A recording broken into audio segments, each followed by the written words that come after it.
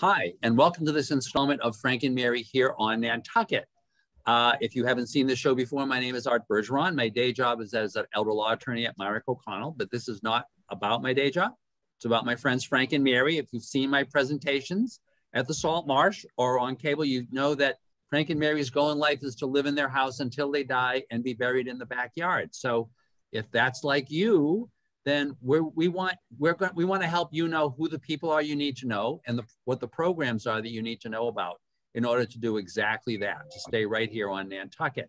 So with me is my wonderful co-host, Allison Forsgren, who we've been doing this like just for a long time now, for like years, but she continues to get us these great guests to talk about just these issues.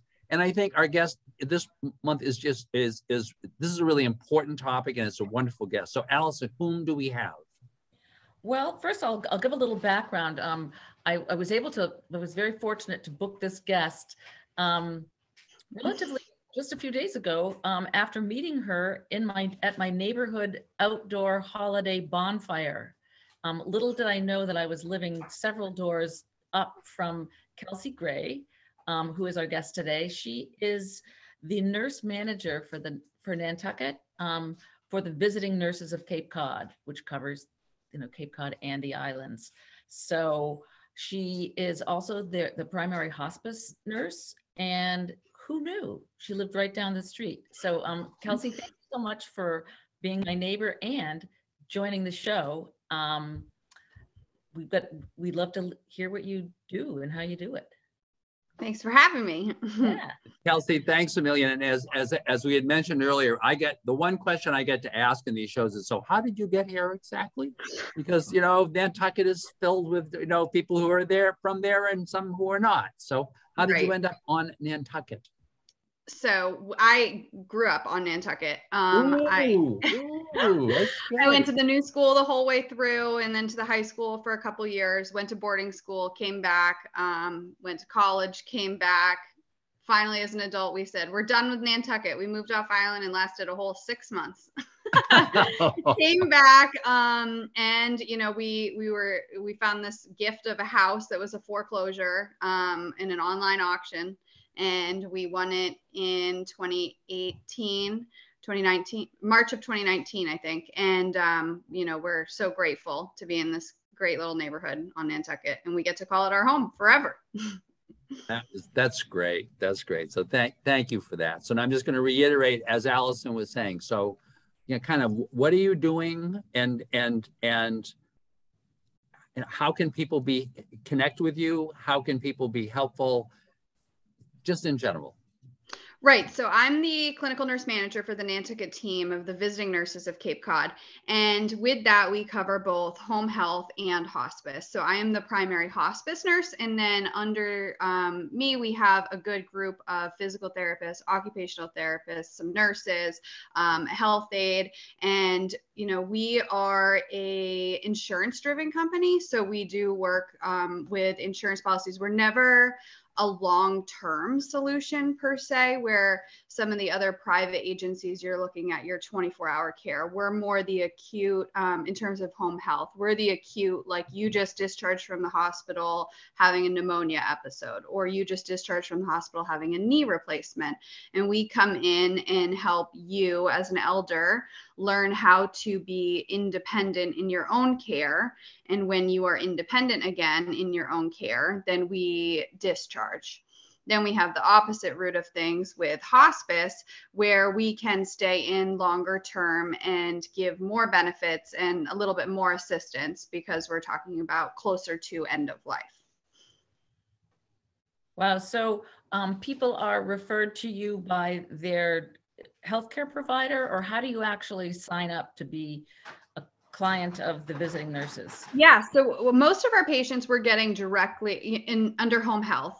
We are getting most of our patients directly discharging from Nantucket Hospital, Mass General, wherever they've been, whether that be that, like I said, you had a complex pneumonia that required admission, you have a CHF exacerbation, you have a knee or hip replacement. We get a lot of those directly post-discharge, we go in, typically our goal is within 48 hours of discharge, and we can bring in whatever you need: nursing, physical therapy, occupational therapy, your health aid.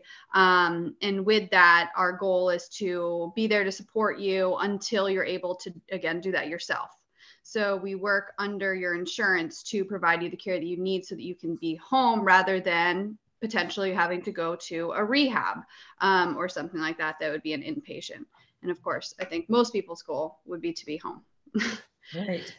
So then additionally, we do get some referrals directly from like Dr. Pearl, Dr. Lepre, whatever, if you have a wound, or if you have just an episode that didn't necessarily require an ER trip, but they need someone to just go in and check on you. We can do like a safety evaluation also to make sure everything is smooth going in the house. And we go in just time for like a one-time safety eval, depending on what the doctor orders.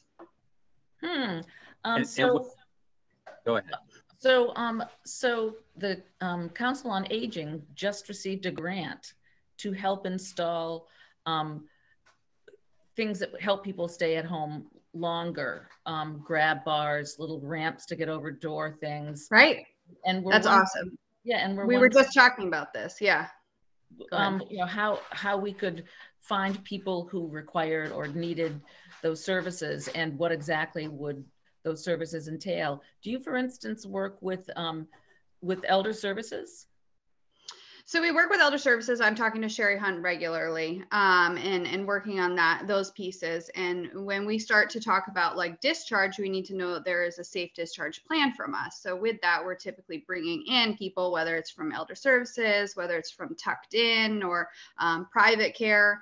And then those people are going to step in essentially for us for that long term.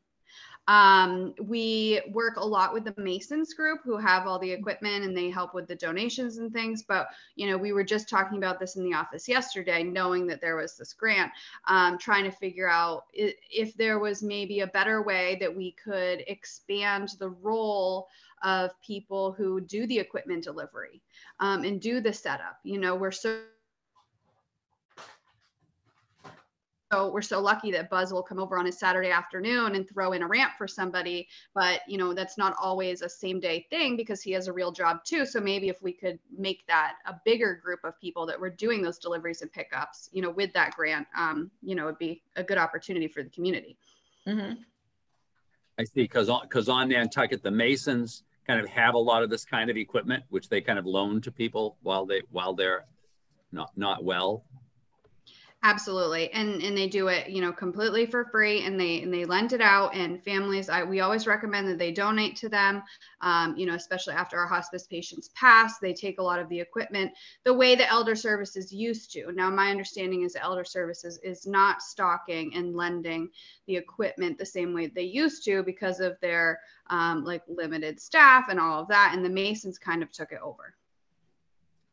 And when you were talking about the work that you do, and you refer to discharge, it's funny, because for the average person, you think of being discharged from a hospital. You don't think of being discharged from like the VNA. So and I was unaware of that. So there's actually, you folks actually do like discharge planning as part of the work that you're doing at home, because you're just basically saying, here's this person who has met the goals that we had set for her in terms of her getting better, and now she's kind of like plateaued, but maybe she's plateaued at a place where she really can't be safely at home anymore, right? And so now what? And so that's what that discharge plan is. It's just connecting with these other players. Absolutely. Yeah. And it's pulling in family, it's pulling in friends, it's pulling in like what people are eligible for under elder services, potentially mass health, any of that kind of thing, trying to bring in the long-term solution so that you can stay home safely. We never are going to jump out of a case that is seeming unsafe. When we're talking about, the knees and the hips replacements, those are pretty straightforward. You have your patient who's homebound, whether Medicare or just your average commercial insurance, right? And and they're homebound because they're post-op and they do their physical therapy, and then they graduate onto outpatient physical therapy. So then we discharge because they're able to get in and out of the home safely. Now, it is a little bit more complicated with people who, like we were talking about, have the new pneumonia. Maybe they went home on oxygen. Now, our goal might be that they don't have to be on oxygen forever, but they're going to be on oxygen for a month. So we're going to be there and make sure they know how to manage it. A family member or a caregiver knows how to manage it. And then once that's all set and maybe they graduate off of it because they're doing better, then we can safely discharge. So we have to be following like a skill. There has to be a skill in the home that we are teaching someone. Medicare has really made a lot of changes that where we used to go in and provide care, our goal is to go in and teach you how to care for yourself. Wow. I think that's a good way to look at it. I mean, and also sharing information with caregivers so that they can be doing the right thing instead of what they always thought was right. Now I have a question. I'm a volunteer for PASCON, and back when they were the Hospice Foundation of Nantucket, there was a little bit different connotation. So they decided to change to palliative and supportive care on Nantucket, PASCON, which is a free service. It's a wonderful service. We have a new director, volunteers that are trained to actually go into homes and assist, not post-COVID. COVID has really stuck a pin in our balloon when it comes to what we can do to help clients. But there is a difference between hospice and palliative care, especially when it comes from PASCON. Do you know anything about that? Or I know that, so how do hospice patients find their way into your service? So PASCON is working with, really anyone who needs palliation of any symptom, whether that's chronic illness. So someone who has COPD, the chronic obstructive pulmonary disease, someone with, chronic heart failure, any of those kind of things that need symptom management can be covered under that palliative care branch. Anyone who has chronic pain issues, anyone who's an oncology patient, right? They can be managed and helped with through PASCON. And they're going to help with the symptom management as well as the caregiver support group. And I think that PASCON has some great caregiver support groups and like psychosocial counseling available to their patients and the patients' caregivers and family members. Now, with that, there does not have to be any form of prognosis. You can work with PASCON for 5 years, 10 years, whatever your lifespan is, right? But when we're talking about a hospice route, typically PASCON says, we don't get all of our patients from PASCON, but some of the ones that PASCON's in, they will step back from as we go in because it ends up being just too many cooks in the kitchen, if you want to call it that. Just too many hands in meddling with medications and just differing opinions on how to do things, and it gets confusing for family. So our hospice is primarily Medicare. And Medicare benefit of hospice, you're unlocking some assistance in the home. So we bring in our health aide, your nursing visits in the home. Your primary difference is that when you choose to go hospice, when you are given a prognosis of you are more likely than not to pass within the next 6 months, which is the typical prognosis for hospice. You also have to be okay with saying that, like, I want to stay home. If I fall, I'm not just going to rush to the ER for an X-ray. If I have something going on, I'm going to call my hospice nurse who might come see me tomorrow rather than I'm going to rush to the emergency room. So you're essentially choosing to stay home and be home. And those are some of the different things. Of course, there are some instances where you have to go to the emergency room as a hospice patient, but our goal is to be home. And so a lot of for example, our oncology patients, I mean, they're just going to keep dying trying, which I think is so phenomenal, right? But a lot of them don't elect hospice because that would require that they stop their chemo. until it's more clear later down the road. But your hospice benefit is typically meant for the last 6 months of your life. And with that, you know, we do have people who are on hospice a lot less, and we do have people who are on hospice a lot more. I have to say, I've never heard the noun palliation. What a great noun. No, that really is. It really is, because you always hear about palliative care, you know, but what, you know, so what is it? It's palliation. So would you say that broadly palliation is just kind of, you know, focused on, when I hear that term, I think of it as just being focused on kind of reducing pain and on Right. what I always hear the distinction is quality versus quantity, you know, that you have someone who is now not totally focused on prolonging the number of days of life, but rather trying to focus more on how good is today and how good is tomorrow going to be, and you know how good. Now, I think that what you're describing actually is a little bit more of the difference of palliative care versus hospice. Now, palliative care, yeah, the palliative care. I mean, you could have any chronic illness for many, many, many years, and you want to enjoy those many, many, many years, but you don't want to be short of breath walking from the couch to the fridge, right? So palliative care, PASCON, is working on how can we relieve those symptoms so that you can enjoy every day for as long as you can, right? Now, hospice, of course, we're doing the same thing, but it's not maybe thinking about how can we keep things going for the next 5 years. It's how can we keep you comfortable today. The line I always give families is we help maintain the highest possible quality of life for as long as you can.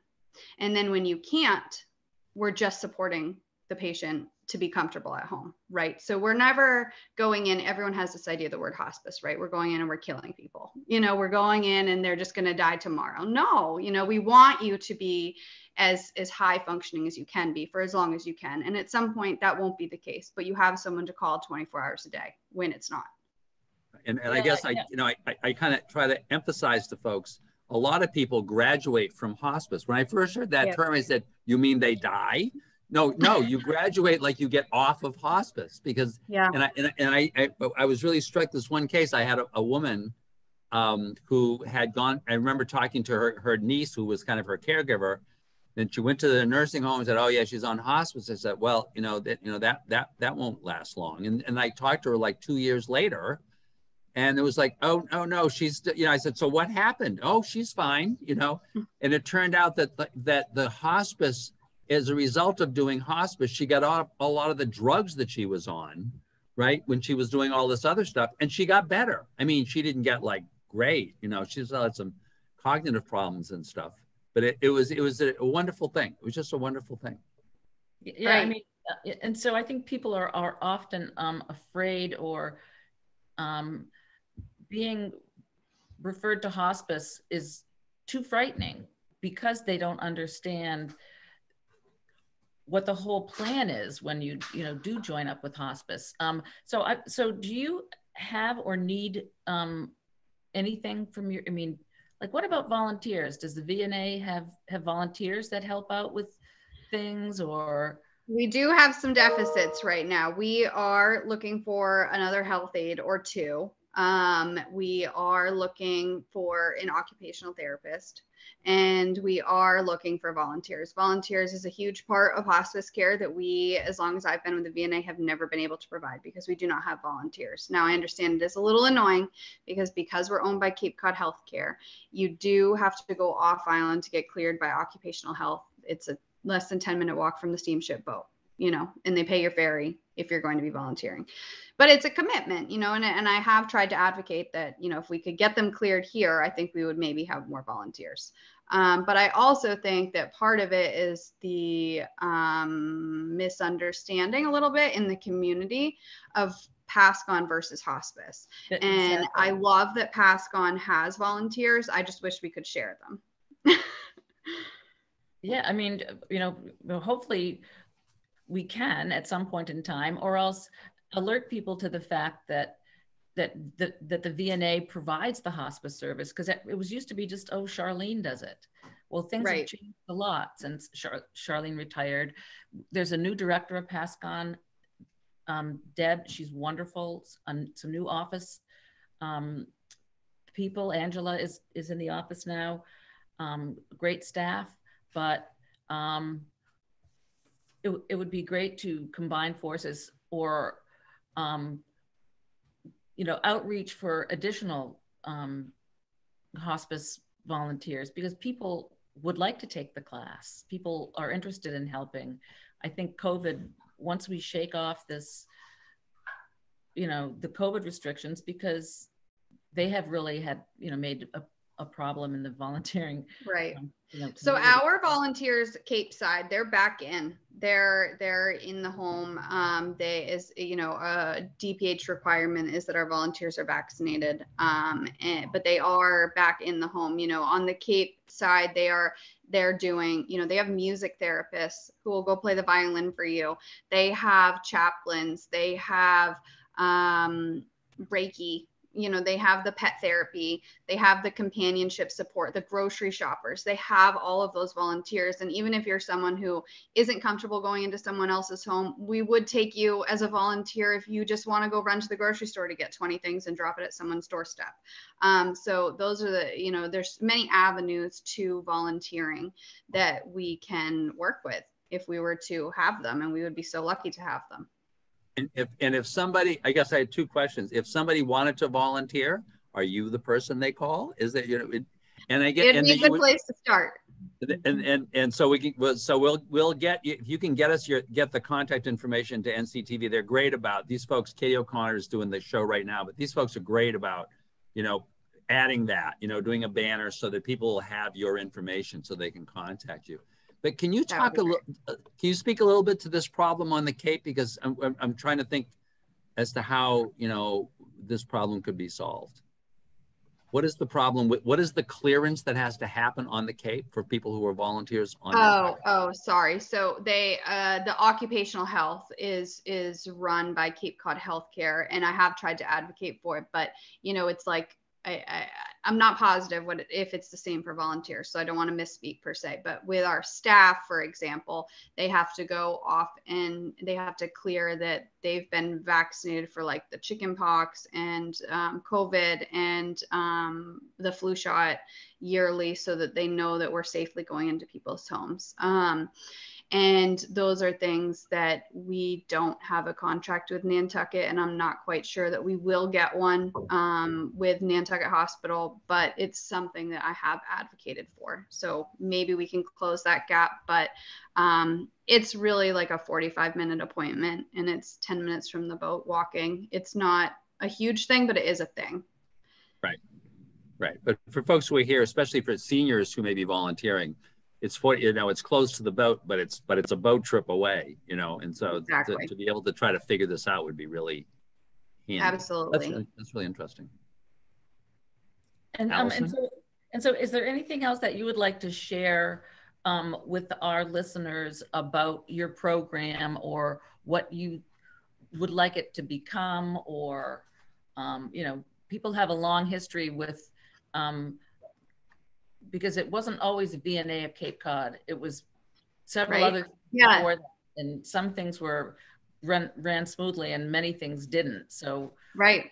I think we're off to a good run right now. And how do you feel about that? I think, we are so lucky for the team we have. We have Allison McKay working with us. We have Stephanie Ray, two longtime Nantucket people. We have great physical therapists, Elizabeth Camp and Julia Heiss. Jenna Darkow is our occupational therapist. Tracy Boucher is our health aide. We have a great group of Nantucket people. And, all we can hope is that we can keep expanding with that. And I hope we can. We are definitely low in our census right now. We don't have a lot of patients.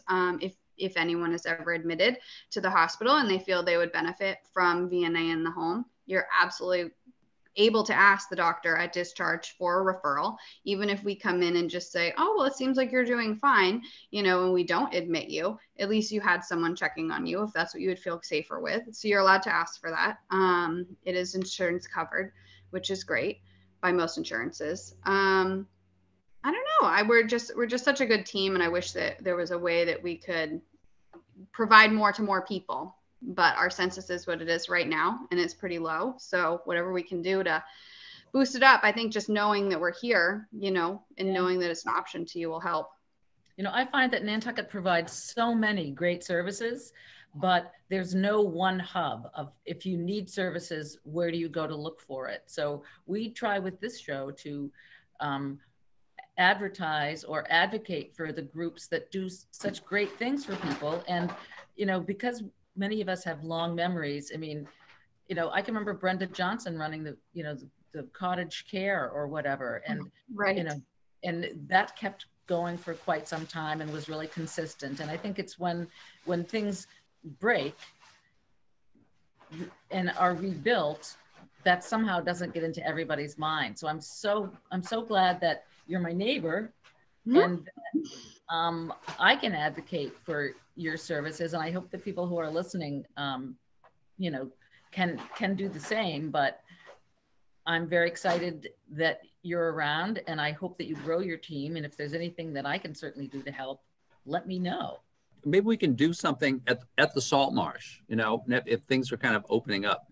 Maybe in 2022, we can try to do something with some PASCON folks and with Kelsey and people from her team, just to be kind of talking through this issue. I think that it could be really worthwhile, because I think what unites all of these folks is just this kind of real dedication to, you know, taking care of people, to really taking care of people, and taking care of people sometimes during some really difficult times. And so, and to just make people aware of that, I think would be really, really useful. So Kelsey, thank you so much for this. This was really great. Thank you for having me. Thank you. And Allison, yet again, you know, thank you for just getting these wonderful folks who I think are just providing great information, right? So folks, Kelsey, I know you're going to have the contact information, but could you say, is there like a phone number for us old people who still use phones? You know, is there like a phone number that people could? She laughs. Yeah. She laughs like, oh yeah, those old people, right? Is there a number that they could call, right? And then your other contact information will be on the screen, right? Right. So the main number to VNA is 508-957-7400. And from there, you can just ask to be directed to the Nantucket team, and it will just come to me. And that's probably the easiest one. Kelsey, thank you so much for this. Allison, once, as I was saying earlier, you know, you've got some great people this year. We're talking, folks, we're actually talking about going live. We were talking earlier about actually being at the studio so we can show off the studio, which is also really special. You're gonna love it. So we'll look forward to seeing you next year. Hanukkah's already passed, but Merry Christmas. Happy holidays, yes. Happy holidays, and we'll see you all. And Allison, we'll see you in 2022. Thank you so much. Excellent. All right, goodbye. Thanks so much, Kelsey.